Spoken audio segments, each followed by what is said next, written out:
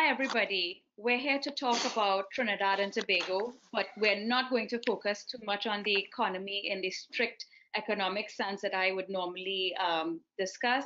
I'm going to go a little bit outside of my comfort zone today. And to help me with that, I have two rock stars and two gentlemen I feel very honored and privileged to call friends. First, we have Peter George Jr., who, as you may know, is an entrepreneur, an accomplished member of the business community here in Trinidad and Tobago, but also throughout the region in the Caribbean. And he's also a public commentator on matters occurring in Trinidad and Tobago. I have John Estrada as well, who in the 244-year history of the U.S. Marine Corps the 15th Sergeant Major. He was also at one point the U.S. ambassador to Trinidad and Tobago. He is from Trinidad and Tobago and spends time in Trinidad and Tobago still based on the fact that he still has a lot of friends and family there. So, welcome, guys. Thank you. Thank you. Thank you, Marla. Okay, so we're going to talk a lot about the problems that we have in Trinidad and Tobago without focusing too much on the economy. And we also will spend more time talking about the solutions. So first, I want to hand over to Peter to tell us, in your view, what are the challenges we face? How did we get here in terms of ease of doing business challenges, the politics, and what is your sense of why we are where we are in Trinidad and Tobago? Well, if I was to talk about the issues that we have, we need a lot more than this show. So let's start first, Marla, with how we got here. And I think one of the issues that is so often overlooked in any of the national discussions that we have and the dialogue that we have is the historical context as to where Trinidad is today and how we got to where we are today. Because you have to look at your past to try and understand why you are where you are now. And it's something that we never do. You know, as Trinidadians, we keep getting caught up in I guess it's part of what's happening throughout the world in dealing with the issues that are facing us now. But if we look back, and as many people have surmised that the darkest day for Trinidad was August 31st, 1962. Now, that is a bit of a, it's a bit of an anomalous statement, but the reality is if you look back to Trinidad then and what happened, let's just go the first 20 years after independence. We had essentially a political hegemony. You had, as I said on a TV show recently, a ship that came out of the harbor. At that time, you wanted one captain. There was a lot of unsurety with regards to people. So you needed to have what we call maximum leader. So for 20 years until the death, it's about 19 years of Dr. Eric Williams, there was that one leader, right? But when you look at simple things such as the nomenclature and the names of the cities and the towns and the boroughs in Trinidad and Tobago, they were never changed. Trinidad, and one of the best voices on this obviously was Naipaul. Trinidad was always seen as a stepping stone, nothing more than that, to El Dorado. It's almost as if people came on their way to this search for gold. And I'm talking about pre-1962, of course. And you think of now, all the names in Trinidad, nothing was ever changed, right? I mean, Orapun, Orapush, Tamana, Blanchishes, Barakpur, a lot of these names were all Amerindian names that the English never even bothered changing. As opposed to Tobago, where you see Mason's Hall and Scarborough and so on. There was a lot more seen about Trinidad and Tobago, the expectations. So from that perspective, we never really developed as a society. Politically, we never developed. And the most scarring thing has been this, this winner-takes-all perspective when it came to the politics, where you almost held on to political power for dear life. What made that worse, what really was the lack of an engaged and, dare I say, educated society. Now, You can, as Plato said, educating your mind without your heart is not educating yourself at all. So it's very easy to become book smart, and we have tremendous, educated people in Trinidad. But as a society, we never developed. This segued into the 80s, where our first oil boom came along. And when you consider the first oil boom of the 80s, which I was obviously a very young man then, very, very young, given my age, we didn't learn much from it. It became this kind of hyper, the country went to hyper development, right? There was never any real set of planning through that boom. There was tremendous corruption, and my understanding now is that we talk about, from my generation, you had the 2010 and 2015 UNC, which was, as somebody told me, corruption on steroids. Because what happened with that was the corruption really reached from the lowest levels right all the way up to cabinet. Whereas before, there was some insulation where the corruption really happened, at some institutional levels. But apart from that, I understand in the mid-80s, the opulence and the decadence that happened, a very small part of the society was ever so grand. And it continued into the 90s, and we continued to not develop our societies. There was no infrastructural development. When you consider the type of money that passed through Trinidad and Tobago, and let's just use the last 30 years, for example, from the first oil boom to now, the simple question is, are we better off now than we were then? And the simple answer is no. But when you think about things such as the immaturity of the society, in 1976, which is fair enough, there was a boycott. And if you recall the no vote campaign, where the then opposition, I believe it was the DLP, boycotted the election. So the PNM won the election outright. There was, and from a protest perspective, that's fine, if you're going to have that protest and see it through. So that protest happened. The PNM wins the election, the then PNM, of course, with no opposition. And that's when the 1976 Constitution of Trinidad and Tobago was written. That is the very same constitution that governs us today, 35 years later. So you had a constitution, which is a document designed to protect citizens from too much government. And I have asked businessmen, societal leaders of all shapes and sizes, what a constitution is. And 5 out of 10 of them don't know. They think it's how you run the country, the laws of the country. So you had a document like the Constitution that was designed, that in and of itself is designed to protect citizens from too much government, that was written by a government with absolutely no opposition. And 35 years hence, that's the constitution that still governs us today. So when you think about those dysfunctions, right, and then you have to ask yourself, how could we have built a society, built a country that is progressive and forward thinking, when we have a constitution that not just needs tremendous reform, but from where it was born out of, was really antithetical to what a constitution is. And you ask yourself why we face the problems that we have now. I think it's easy to see. And then, of course, the inability, the most difficult thing for a country or a human being to cope with is success. And we had copious amounts of money. Yeah, and we misspent, squandered, wasted, pilfered, and of course stole a lion's share of it. So by extension, the society was never given the opportunity to be really where we should be today. So those are just a couple of the things that have put us where we are. I mean, we can go in later to some more of the micro issues, but from an umbrella perspective, that's really where I see it. No, and I appreciate that you set that context, because what you really are talking about is what we see in all Caribbean societies. You have either settler colonies or you have extractive colonies when we had colonization, right?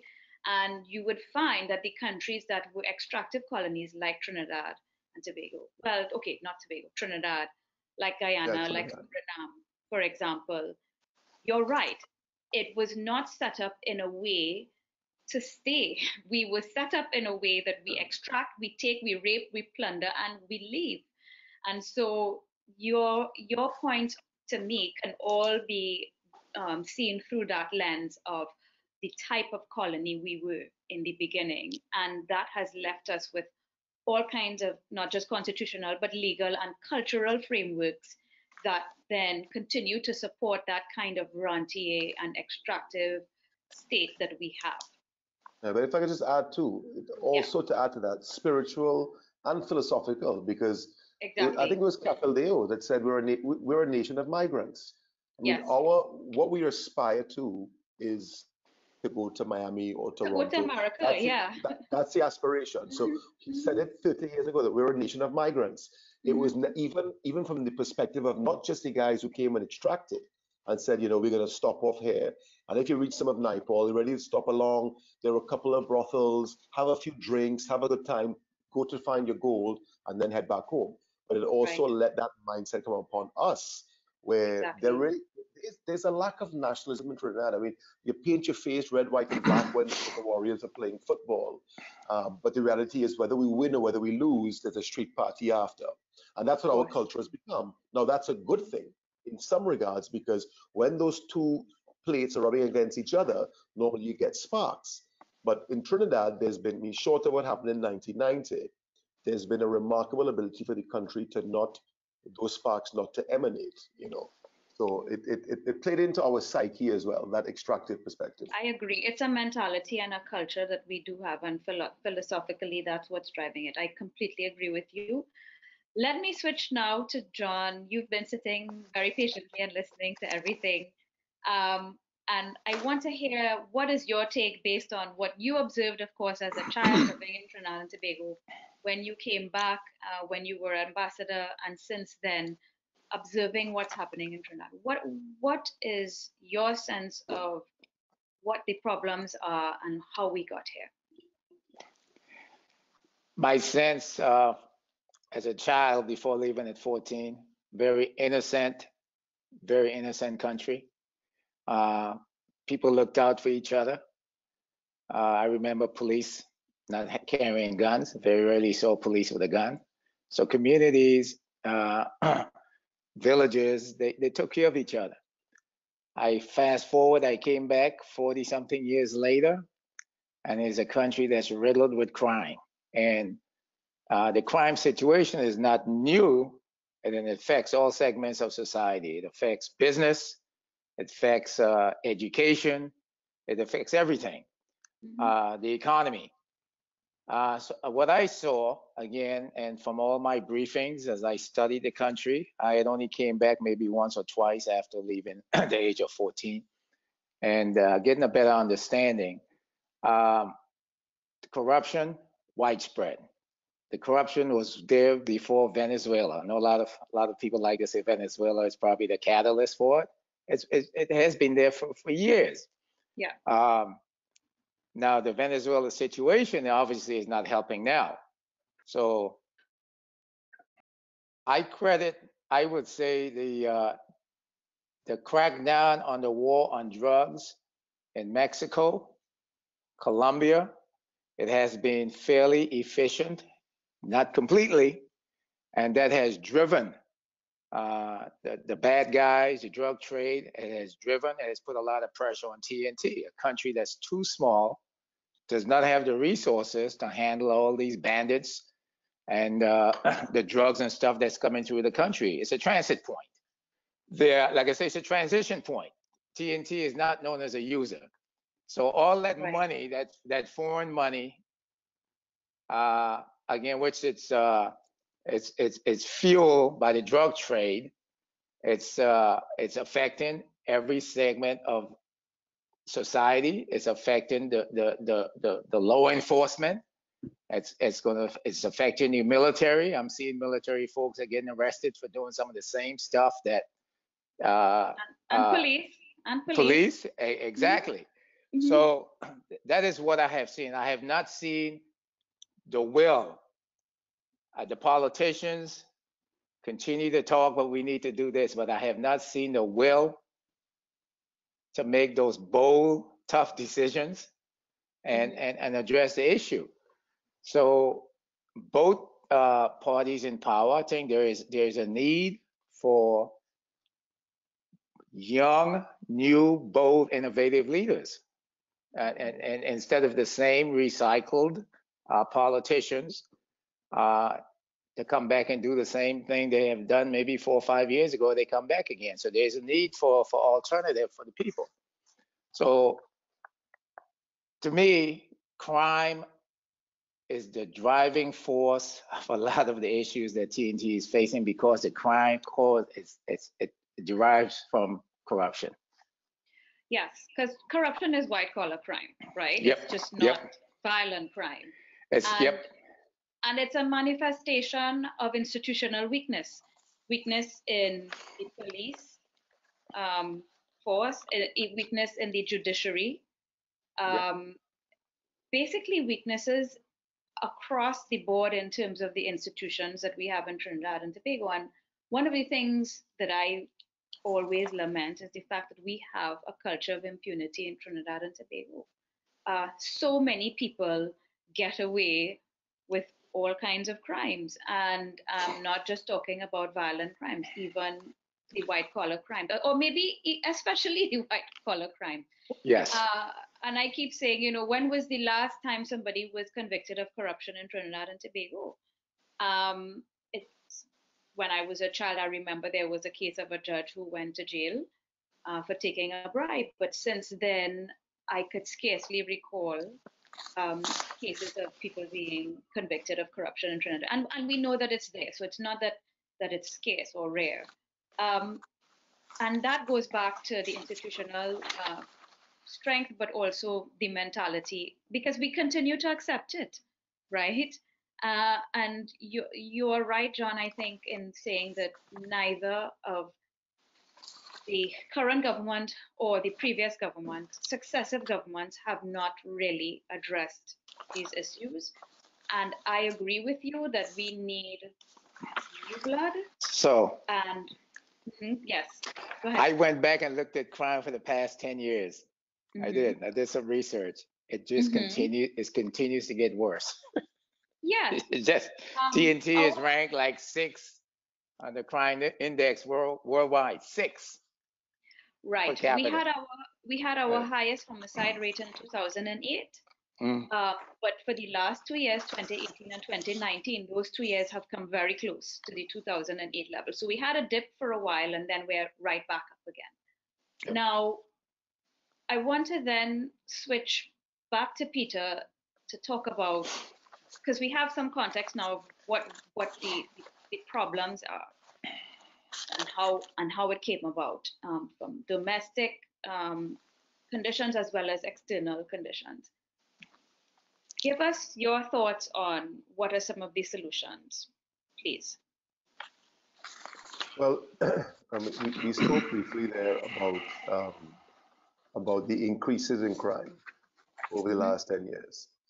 And there's also probably a concomitant increase in the perceptions of the levels of corruption, right, in Trinidad. If not, there's no way to gauge corruption outside of, I think in either in Terence Farrell's book or Motley's book, it said, I think it was Motley's book, Industry and Politics. It said Credit Suisse estimated 30% of our budget is lost to squander and waste. So, but there's no other way to gauge it, right? Well, if I might interrupt you, there was a study done by Dabla Norris, who's, I believe, is at the IMF, and he found that 75% of public investment in Trinidad and Tobago is unproductive. Right. 75%. That's correct.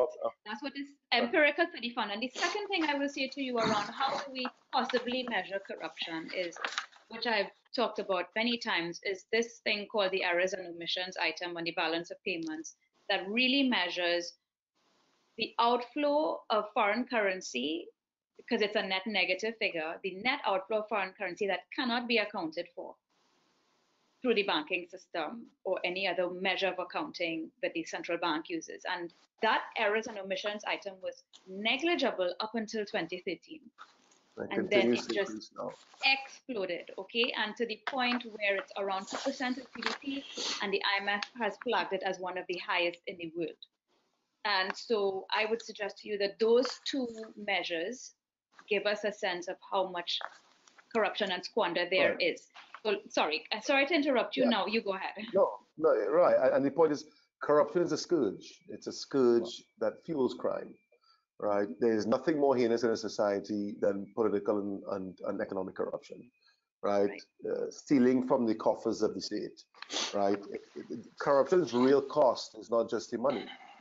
I tweeted about this. It stifles innovation and creativity. It drains trust in the system, right? And it takes it attacks people's will from doing what is right, right? It destroys society's will to do what's right because it attacks the system of fairness. And what ends up happening Right. So is, what are your ideas around how do we solve this? I mean, we know that corruption is really, really at the core of, in terms of the institutional weakness, a core manifestation of that. And it's a real problem and it's pervasive. What are your thoughts around these solutions, not just for corruption, but the ease of doing business that it then affects and that other things affect? Crime also affects ease of doing business. Tell us your thoughts on these solutions. Well, the point is, the first thing we have to consider is that you have the most important part, the most critical component of a democracy, right, are not politicians and not even institutions, they're citizens. We need to have a re-engaged population, right? Now, what has happened in the last 15 years in particular, and that's where we have fallen down, is that at the end of the day, everybody was too caught up making money, and nobody really cares. So right now, you have all these armchair commentators getting involved now and saying what needs to be done or what does not need to be done. I think the most recent one, I think I sent a tweet out. The former head of the Chamber of Commerce in Trinidad spoke about the need for procurement legislation, right? But when you were the head of the chamber, and procurement legislation requirements didn't happen yesterday. It should have happened 25 years ago, right? So all of these guys now, but we sat there at the time and we've made the politics into, I mean, again, as somebody said, we are so lacking in self-esteem in Trinidad that our politicians become our movie stars. Parliament is our Oscars. So, and I, as an owner of several restaurants throughout the Caribbean, I've seen the politicians come in to the restaurants, and I've seen bona fide stars, bona fide local people who've accomplished so much more, whether an old cricketer who represented, the West Indies. And when the politicians come in, everyone's looking starry-eyed and saying, look, there's Peter, or there's Marla, wow. And then the bona fide celebrity who's done so much more kind of get elbowed aside and say, I want to get a bear. So it's that recognition of that maturing as a society that has not begun to happen. When that begins to happen, and we begin to recognize how much the opportunity inequality and the political polarization that's being propagated on a daily basis by both parties, right? We begin to realize the effect that's having. And we begin to, as John suggested, recognize, and you may have read my last letter to the editor, which they published, and I said, yeah, victory is within our grasp, but it's we who have to recognize that, but it's this myth that it's a two-party state, and anybody else who decides to make a move is wasting their time, and you actually frighten people. It's a myth. It's a myth to keep good people out. So once we can have a society, and if you look back at what happened in Colombia not too long ago, they got fed up. And the point of my column. So what happened? And what do we need to happen in Trinidad and Tobago? That's what I want to ask you. Well, no, the point is the tipping point is here. What happened in Colombia is they got to the tipping point. They got to, and they got fed up. I mean, there were judges in Colombia who literally left. They literally left on a plane, left assets and stuff in Colombia. They just fled right, to get away from it. That's how radical that it was. Now, do we have to be that radical? I don't know. I don't know. But we need to realize now that the cause of our problem is government. They cannot be the solution to our problem, right? And it may not necessarily be either one of these two parties, but it's a system of governance that stems from the fact that we still have an archaic constitution that is not pliant to the type of society that we have today.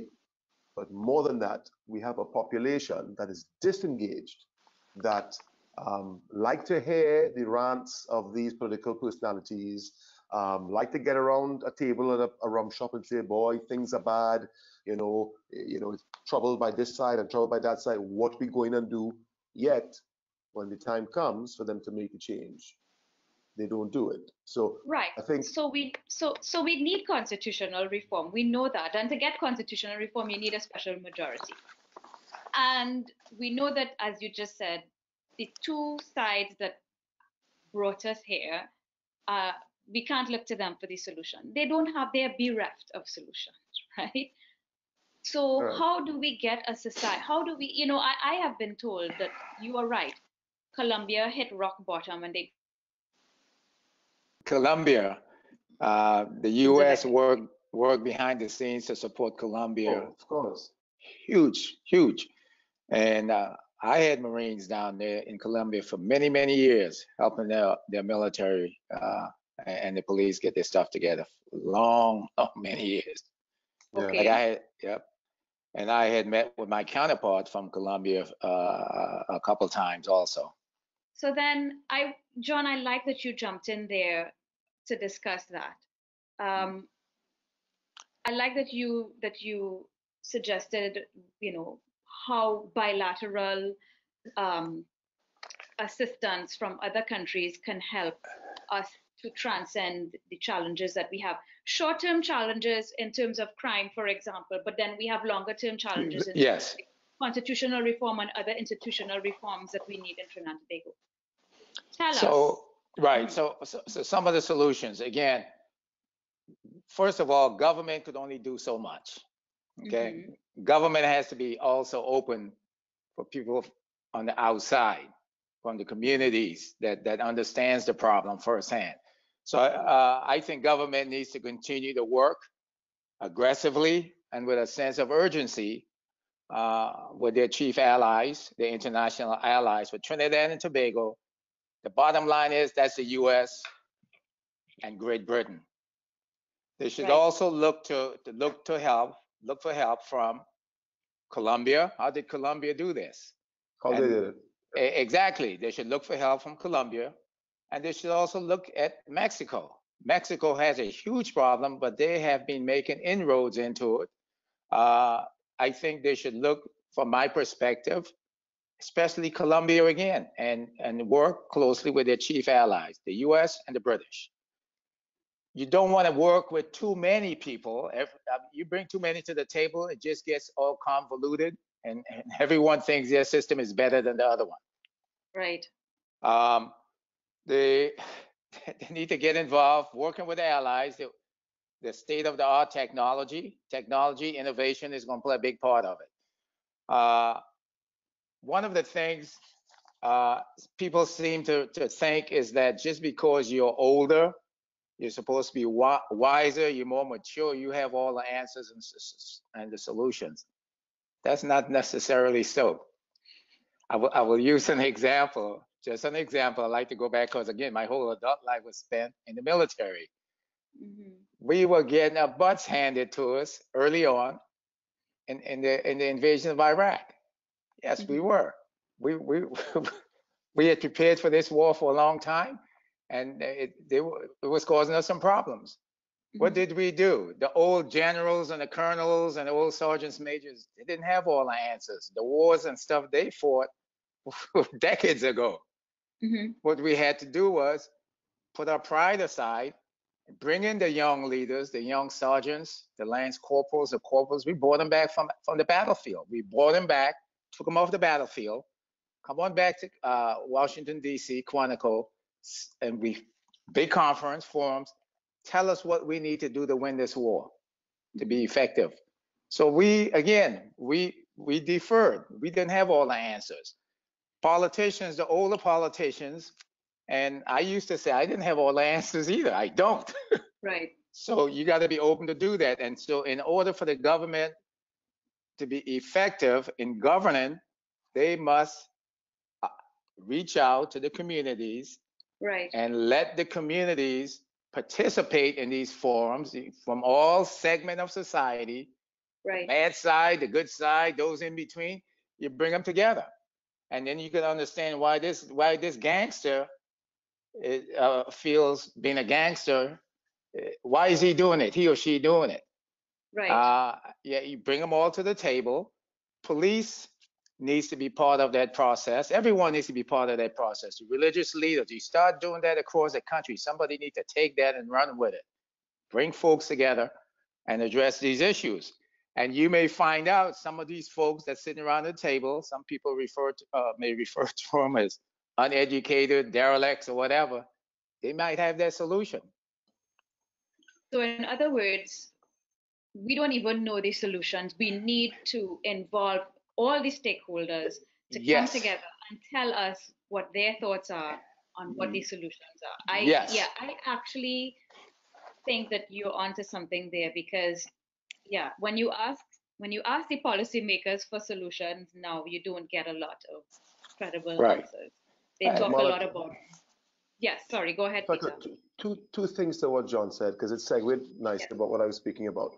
One, the seniors in the army recognize the importance, right, of looking inward and saying, listen, we mean whether it was the guys in the Pentagon or the guys on the battlefield that said, listen, let's call these guys back in because clearly this strategy is not working. There's a certain level of confidence and self-stability to be able to do that. Our political class doesn't have that. That's what's up. They don't. They will sit there and chip away at the ice block with a dull ice pick for years because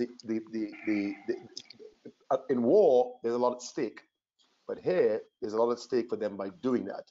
There's a concentration of power to the point where that's what it is. It's about not being able to let go. And one of the critical problems that we have had is that disconnect between the political class or the leadership class and the population is there. So when they couldn't get across a message to us, what ended up happening was they started going and speaking to the gang leaders and the criminal elements, as we saw with Patrick Manning in 2006, 2007, to drive their political fortunes that way. They canvassed the vote, they got people out, these community leaders. But we have to have the will, and that's what, basic phrase. Statesmen think about the next generation, politicians think about the next election. What are we going to do? Those guys on the battlefield, who John was there with, recognize, listen, we need to make changes to ensure the continuity of what we believe in. And they had the ability to do that. The problem with us is we don't have it. And as citizens, we don't demand it. We have the people here. We have the lance corporals. We have the private first classes. We have those guys in Trinidad. Yeah. But for whatever reason, they are being, they looked at askance. Guys like myself, and I'm not saying I'm the solution, but somebody who gets up and says, listen, I'm going to draw a line in the sand. This is not working. Yeah. You're portrayed as a nuisance. You're portrayed as, and then you get sidelined. And quite frankly, you're not listened to. We need to have the leadership from that perspective. Say, listen, I am going to look at was it the Queen of Belgium? At 62, she abdicated. She basically said, I don't have what it takes to run this country. I passed the throne to my 34-year-old son.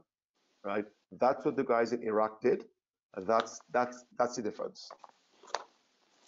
We don't have that here. But also to what John said, we have to, geopolitics, basic understanding. We have to understand America is our strongest ally. There was a time, and John and I had discussed this privately before. You think there could have been a headline in the papers saying Jamaica is America's strongest ally? You think there could have been a presidential meeting, whether it's Mar-a-Lago or Kennebunkport, or wherever it is, and the Prime Minister of Trinidad, a top Caribbean leaders, and we're not there? I mean, it's remarkable. We look to the left and we see Maduro. We look to the right and we see the United States, and we pick Maduro. I mean, it's just mind-bogglingly stupid, irrespective of how you feel as an individual.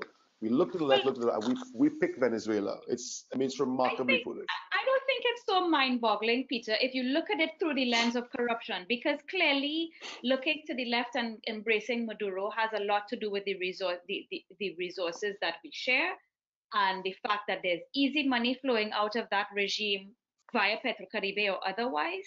And perhaps that is where the motivation lies for going that way. But John, you're itching to say something. Let's hear.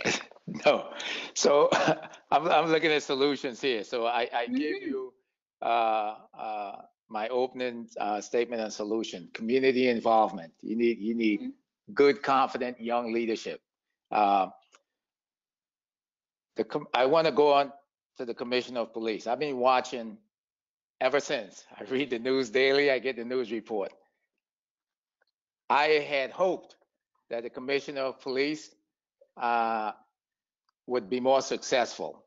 I was a big advocate of Commissioner Griffin going into that position. I was, even before I left TNT. He needed a change. But I must say, I am a little disappointed at his approach to fighting crime. So part of the solution here, I feel he has done more to antagonize the criminal element with his bravado, Rambo style, um, and the threats that I see that he puts out. I think that's ineffective. It's totally ineffective. Uh, I don't think the country needs a commissioner of police that runs around with a big gun on his side and camouflage fatigues and such like he's an army. He's a commissioner of police for the whole country. I think he could be as just, well, he's not been effective right now. So I'm not going to say that he could be as effective. He has not been effective. The statistics shows it. But he could be more effective by being quiet, by being humble, and work from behind the scenes to influence what happens. So if he continues on this trend again, he's building himself up as, again, Rocky Balboa or The Rock or something like that. And all that does is tell the gangsters, I'm coming after you. And they're going to say, okay, come on after us. We're going to take you on, instead of looking for a way to try to communicate, collaborate. So his focus should be more on his police force as a solution, more on his police force working in those communities, all communities across the country, all of them, building relationships in those communities. That's what they should be doing. And he should have zero tolerance for corruption within the police force. Zero. Right. You take a bribe, you rob someone, you are out and you go to jail. Zero tolerance. That's what should be happening. The focus, again, should be less on his inflammatory rhetoric. Again, it's counterproductive. Uh, the forums and roundtables, as I suggest, with the communities across the country, with, again, religious leaders, police, government officials at all levels, the high level, the lower level, get them around the table and discuss, hey, we have these problems. The business leaders, bring them together and you probably will find solutions and get some better results by having everyone involved. It's going to take, again, strong leadership to do it. It has to come from the top. And if the leadership from the top does not have it, it's going to be hard to happen. But then the people need to demand it. And how do I you agree. get the people? How do you get the people to demand it? I Got to be agree. And something. Yeah. you know what I really like about that is that Trinidad is a low trust society. And I feel like if any of us were to come unilaterally, even the commissioner of police with this is what I think the solution is, it's less likely to be adopted by or it's less likely to be considered credible. Mhm. If it is, however, arrived at via consensus and via dialogue, Yes. then yeah. I call it everyone buying into this problem. And if everyone buys into the solution, you got to have buy-in. Yeah. Again, if you have, again, you just mentioned the commissioner or some politician said this is how it's going to be. Folks don't trust you anyway. Yeah. Yeah. Yeah, but the problem, John, what is a country? You become just a collection of self-interests. Yes. It's very hard to have buy-in.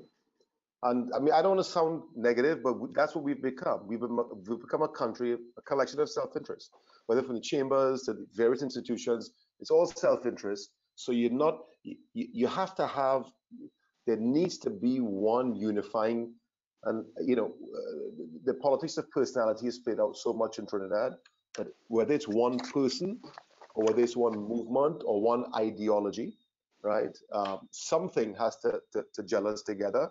And Yep. yeah, and I They mean, need that one person. They need that one person to fire up and motivate people to do this. And it's possible. It's possible. Yeah, the problem with the one person is we create megalomaniacs. And the Commissioner of Police is, I mean, he's an associate of mine for many, many years. But what we do is we create megalomaniacs. We create mega personalities. And as I put in my recent column, we need brains, not bullets. I mean, blood begets more blood. We need, the country needs critical thinking. We have to, starve the demand for crime. When you have young guys who've grown up saying, if they make it to 25 years old, that's a life well lived. So they don't, I mean, when you go and say, I'm going to root out the cockroaches or everything else, no, I understand what you're trying to do from the perspective, but those guys don't really care. They don't. They've been forgotten. Yeah, they've been forgotten as a person already. They don't care. As you very well know, we had that same issue. It has subsided in the U.S., but we had them in Chicago, we had it in New York, Los Angeles. They don't care. They get to 25, that's great. Yeah, that's what it is. So you want to fight them with inflammatory rhetoric and talk and big guns. And if I make it to 25, that's 75 for most people. I live. But so okay, we're saying that what we really need is, what I'm hearing is that what we really need is a shift in the politics where we have somebody that we believe is not motivated by self-interest. Is motivated by what is best. Self-serving. Yep, self-serving. Right. And can bring everybody together, all the stakeholders, to discuss solutions and arrive at a consensus around solutions, right? Yep. Look, a nice white paper. That's a nice white paper indeed, but who's going to read it? The problem though, and I mean, I don't want to sound like I'm defeated. I think there is always hope, but I don't see either the UNC or the PNM representing that unifying force, representing that complete shift. Beyond that, I mean, we know the kinds of challenges we've had historically in Trinidad and Tobago with a third party. Now we have the Now movement. We have, a few of them coming around and waving throwing their hat in the ring basically for the election that will happen later this year. What are your thoughts, both of you, on do any of these represent that kind of change that we would like to see in the political sphere? Do any of them have this kind of consensus building outreach on their agenda? My sense is not really. And I think that they might dilute, but I don't know that any of them could. I don't know that I can see any of them winning outright. What do you think? Marla, I agree with your assessment on that. What the country needs, again, and I'm saying this, doesn't mean I'm endorsing Bernie Sanders. He's a very special individual here. That man, 70-something years old, full of energy, he has started a huge movement. He may be caucusing with one party, but if you look at it, he's not truly a Democrat.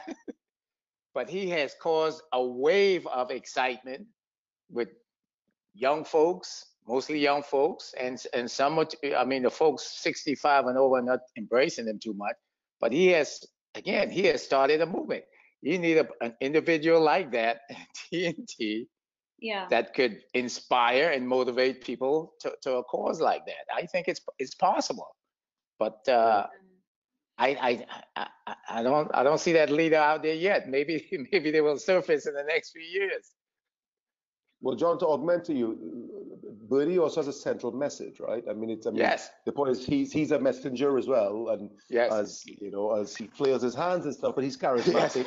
Yes. And it's remarkable how you have 21-year-old super liberal schoolgirls, just want to say college girls, that are completely attached to this 78-year-old guy in the last decade of his life, right? So the messenger is good, but there's also a central message behind it. So I think in Trinidad, to answer, and I disagree with you a bit, and my column it indicated basically that victory is within our grasp, but it needs to be a message that's different, and it Yes. needs messengers that are different. But it needs to be something that people could actually say, you know what?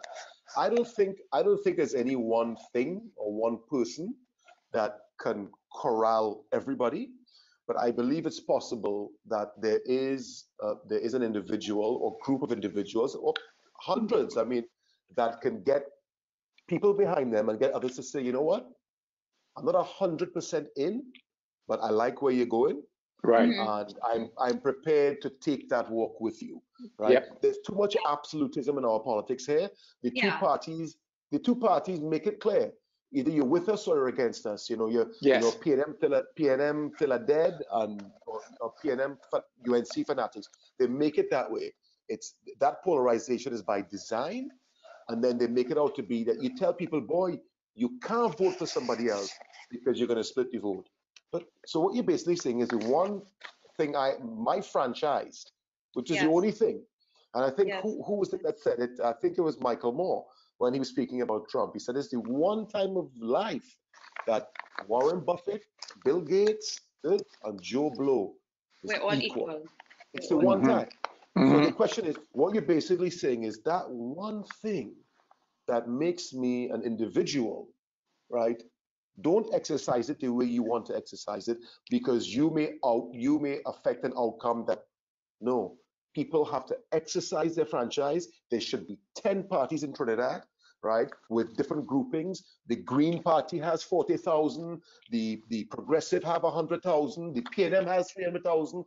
Maybe they form a government with a minority, but begin to evolve society away from this red and yellow baloney. And if that happens, and that was the crux of my letter, if that happens, we have a chance. Victory is within our grasp. And I think we have, somebody said, find 41 people now for the 41 parliaments. I said, well, find 41,000. 95% of this country are good people. They're good, productive, industrious, church-going, spiritual, believing, loving family people. That's what we are. But the problem is the bulk of our leadership class fall into the 5%. And that's what the problem is. And I don't mean they're immoral, but they're in that that cadre of people that are self-serving, and they look upon the Insiders and population. outsiders. Yeah, Insiders that's and exactly what it is. outsiders. And they look at the outsiders as just minions, right? They're just pawns, and nothing more glaring. Every 5 years, for 35 days, campaigning starts, and they're in the constituencies. They pave the roads, and the day after the election, you don't see them for 4 years and 11 months, and it happens cycle after cycle after cycle.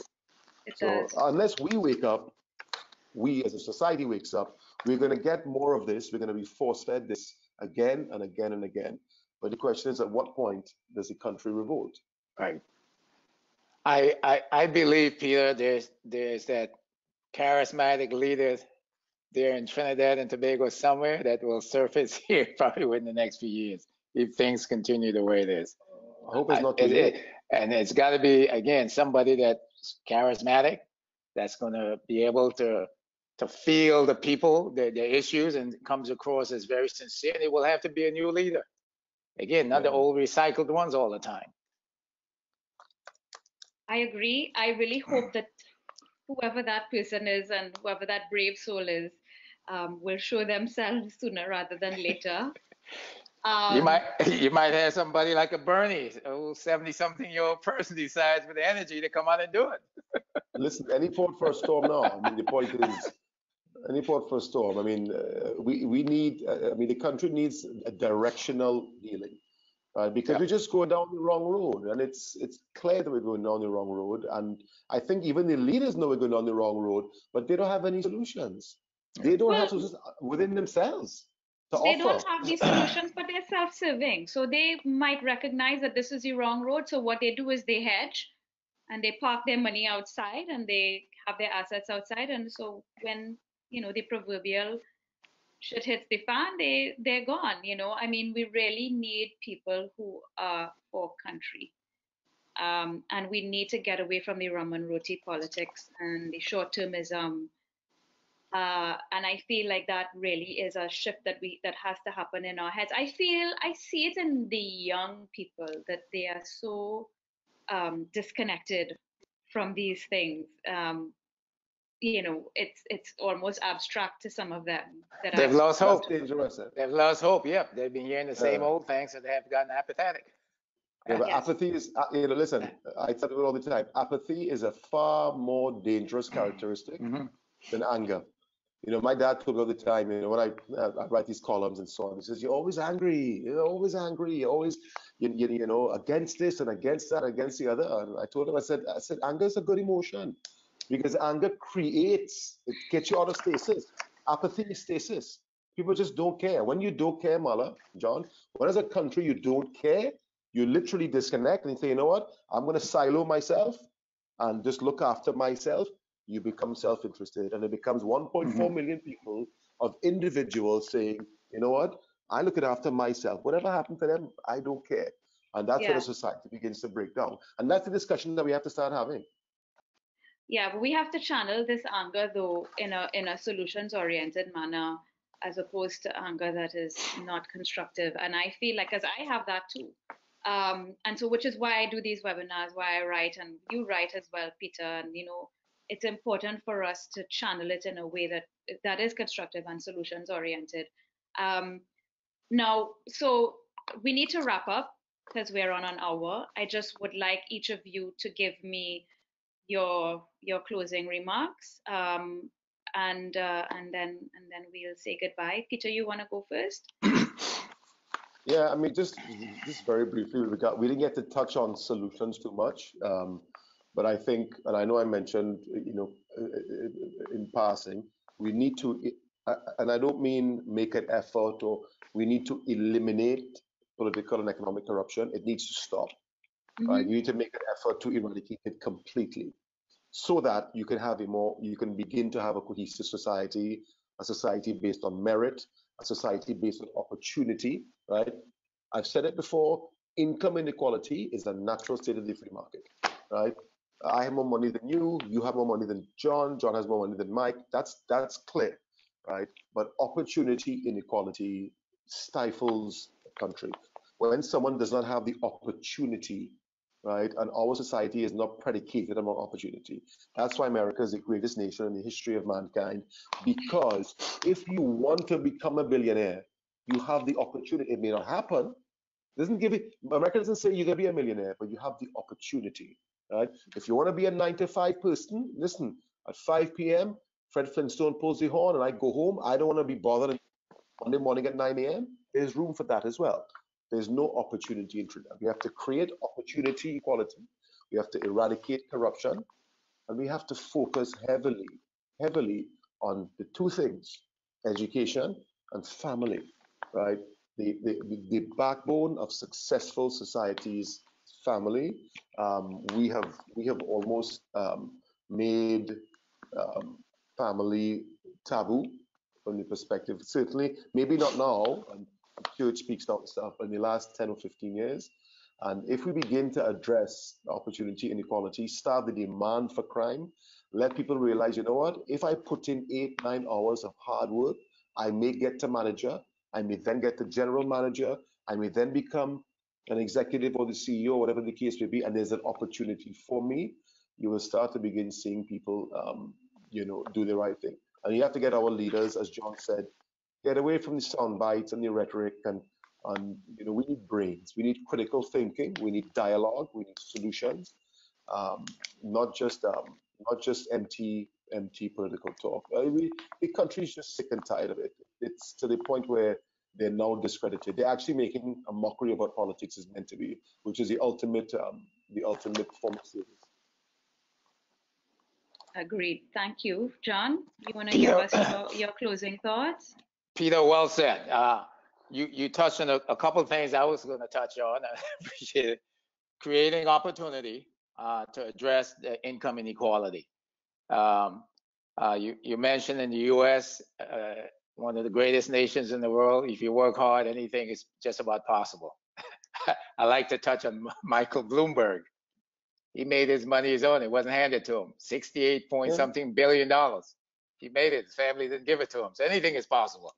I think if you work at it. I think the majority of the people in the country, like you said, are good people. You got probably about a good 90-something% are really, really good people. The rest of them, the rest that are behaving badly, you probably could get probably half of them to behave a little better if they had opportunities. And unfortunately, the economy is not well, so you have a lot of folks that are left out.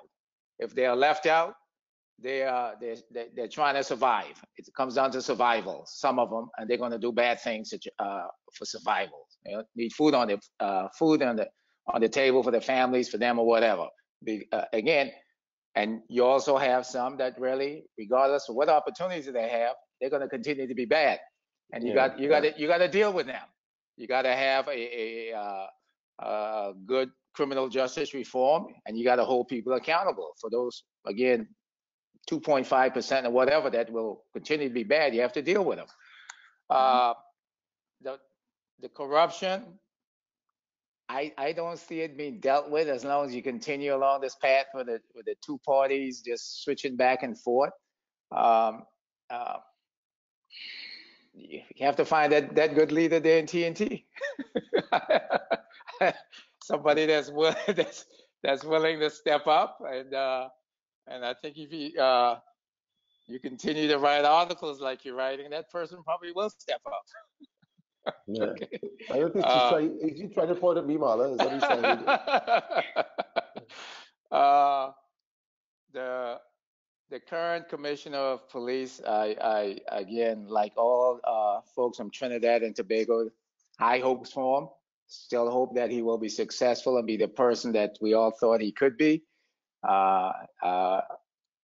He has failed now, and hopefully he has learned from that and will adjust his tactics a little bit, where he would be more effective.